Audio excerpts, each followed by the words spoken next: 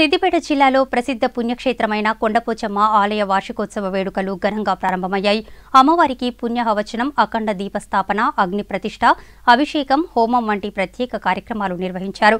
ఉత్సవాల నేపథ్యంలో ఆలయం విద్యుత్ దీప కాంతులతో అలరారుతోంది. ఈ సందర్భంగా ఉత్సవ కమిటీ చైర్మన్ ఉపేందర్ రెడ్డి మాట్లాడుతూ 3 రోజుల పాటు ఉత్సవాలు ఘనంగా జరగనున్నట్లు తెలిపారు. భక్తులు పెద్ద సంఖ్యలో పాల్గొని అమ్మవారి కృపకు పాత్రులు కావాలని కోరారు. భక్తులకు ఎలాంటి అసౌకర్యాలు కలగకుండా అన్ని ఏర్పాట్లు చేశామన్నారు.